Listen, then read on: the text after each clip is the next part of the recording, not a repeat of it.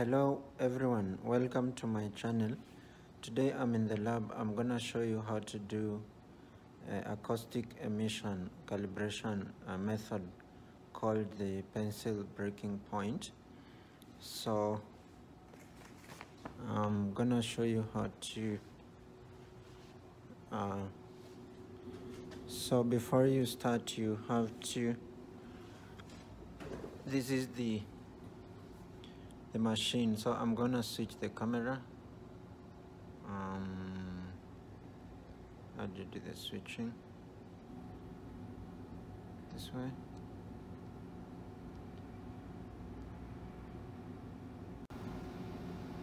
So this is the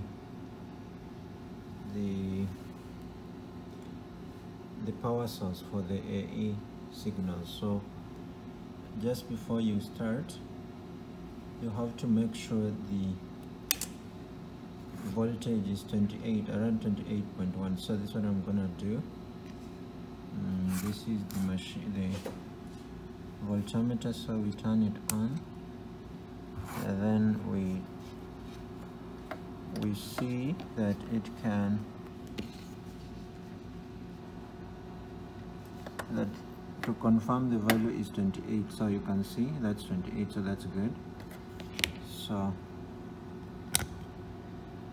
I'm gonna go and turn it off, and then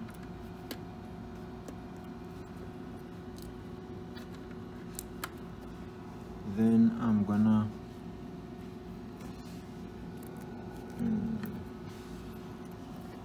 gonna go ahead and connect it properly.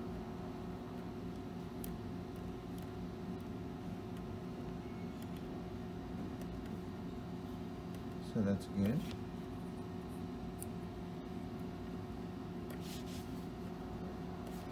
And then turn it back on. 28. There you go. And then so this is the computer where the program for analyzing the AE events is. So for calibration,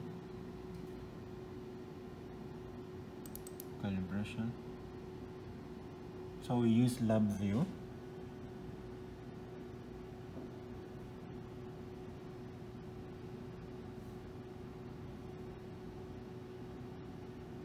So when you open the lab view, so this shows all the sensors, the interface for all the sensors. I will have 8 sensors, so all are shown there. And maybe before we do this, I have to show you the sample. So this is the sample.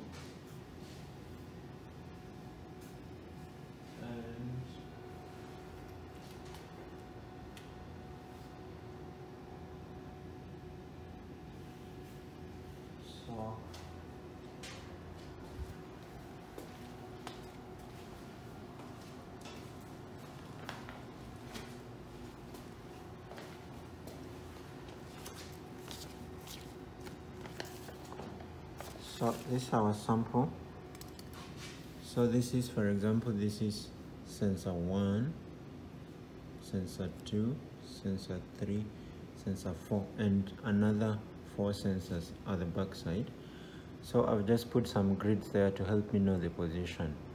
So sensor 1, so you have to record. So this is sensor 1. Sorry, my record or the paper is a little bit untidy, but so I'm in the lab, so you can see. So position of sensor 1 you can see there, and sensor 2, 3 up to sensor 8, you can see that. And then I will break the pencil at these points. We know point 1, so for example point 1 is marked on the sample here. Okay. So once we mark this on the sample, we break the pencil here because we know this point and we expect the signal to be picked up by the computer, and then we take the signal to software to analyze. If we can get a value close to this point where we know the source of the signal, then we can say the program works well. So if we cannot find this point, then probably there's a problem with the entire system. You have to find out and solve. So this is the calibration process. So just to show, so I have 10 points. I will break the pencil at 10 points. So this is the pencil.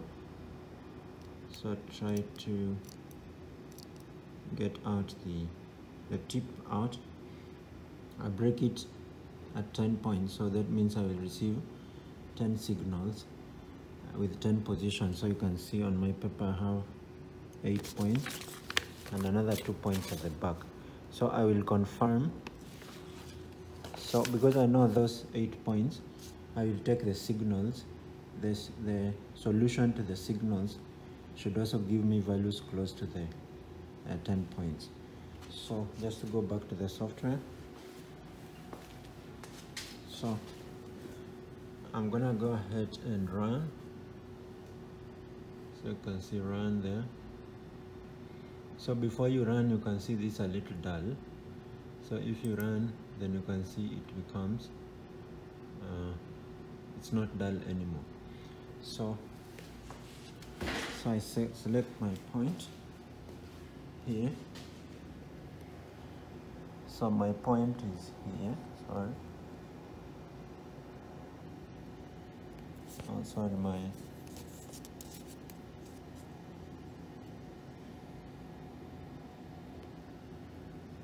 so there.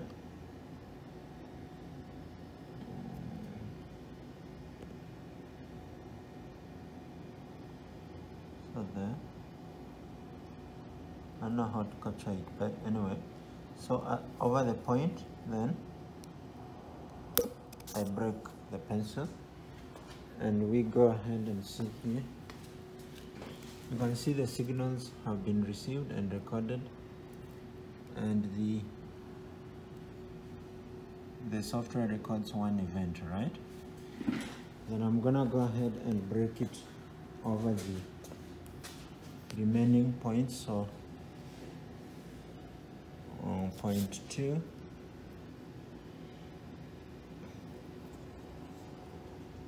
point 2. I'm alone, so maybe it's very difficult to take the video and break at the same point. So sometimes the video will get blurry. I'm sorry for that. So that's the second point, and you can see the second signal is recorded. So I go to the third point. And the third point. So the third point.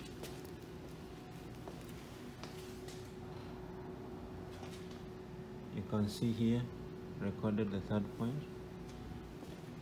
And the fourth one. The fourth one, a little difficult. The fourth one is there, a little difficulty. So I'm breaking, the camera cannot capture that, so okay. You can see number 4, the fifth point.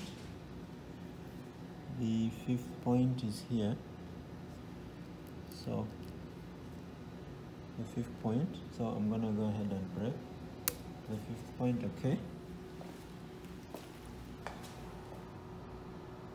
you can see number 5, the software has recorded that. Then I'm moving to the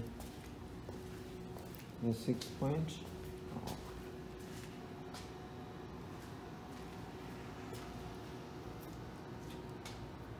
The 6th point. The 6th point is this. So it's difficult to capture. So yes. Okay, the 6 point. The 6th point. Then the 7th is there. The 7th is there. The 7th.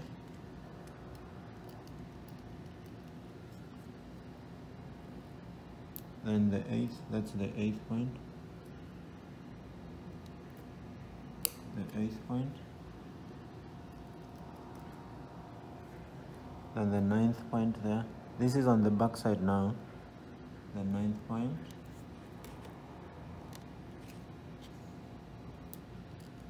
Oh, my pencil, I have to change. The tip of the pencil is exhausted, so let me confirm on the computer how many signals. I think the 9th point was recorded nonetheless, because I tried to break but the pencil was exhausted, so still it's recorded. So I have to replace the tip of the pencil. Yeah, here. So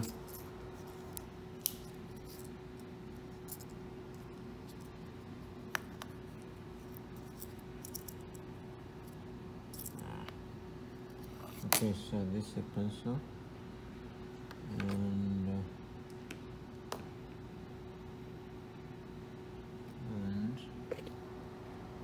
I'm sorry the video will go blurry a little bit. It's difficult to take video and operate the camera the same person. So yeah, so the pencil. Yeah, so number 9, maybe I break it again, so that only means you'll have more signals than you anticipate. So I only need to record here that signal number 9 is repeated. So in the solution we have to take care of that. So we have 11 signals. So I go ahead and break it. Point 11.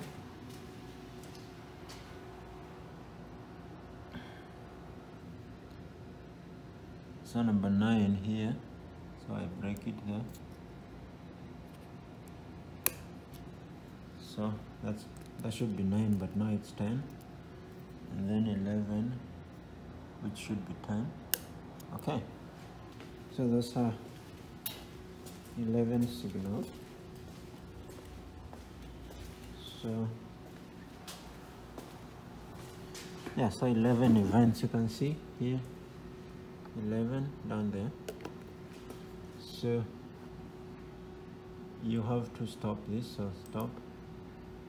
No, it's not stopping. I don't know. Should stop it first. About continue, stop. It's not stopping, I don't know why. Yeah, stop maybe.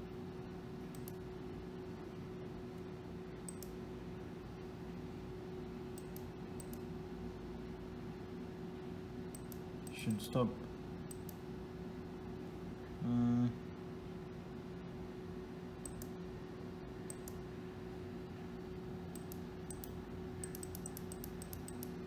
Anyway, this should stop, should become blurry.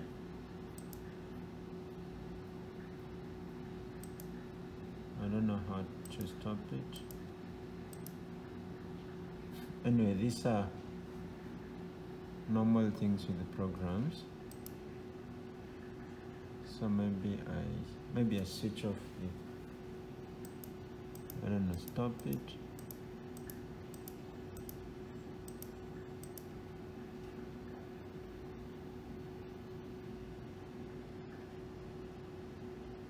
Anyway,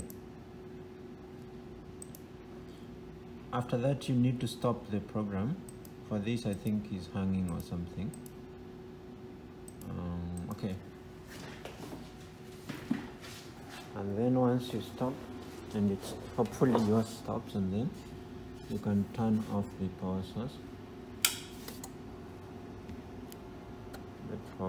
and then you disconnect just to make sure the equipment is protected,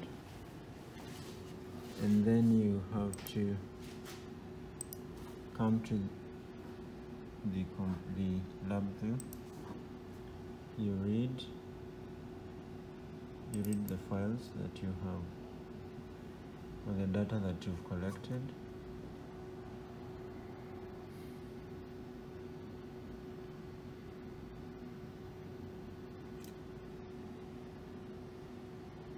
And you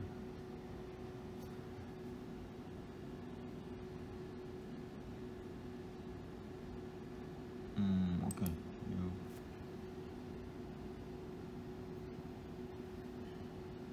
so these were previous data that I had generated. I think needs to be deleted to avoid confusion, so maybe I delete this one. I should have done this before I started the new experiment, so I delete.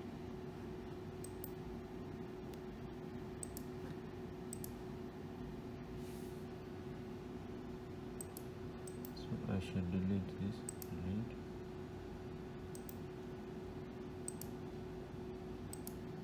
Deleted, right? So I should have these two files, so I take them here to read them there, and this there, and then I run this.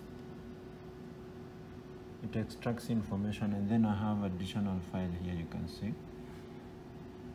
So once you do this, you take these three files, so this is 1, 2, 3, to any signal location code to solve. So you break pencil over points that you know, to kind of